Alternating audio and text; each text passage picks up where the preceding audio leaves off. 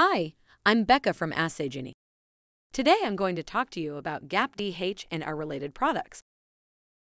GAPDH is a key glycolytic enzyme. It possesses important ubiquitous cellular functions and thus is considered a housekeeping gene. As a result of the constitutive expression of this enzyme, it is widely used as a loading control for protein normalization in Western blotting. At Assay Genie, we provide a variety of GAPDH research tools to aid researchers. An example is our anti-GAPDH antibody. More details on this antibody can be found at the link below.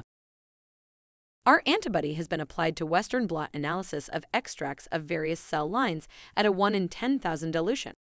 Here we can see the antibody at 37 kilodaltons. In addition, this antibody has been applied to IHC studies. Image A is rat kidney at a dilution of 1 in 100.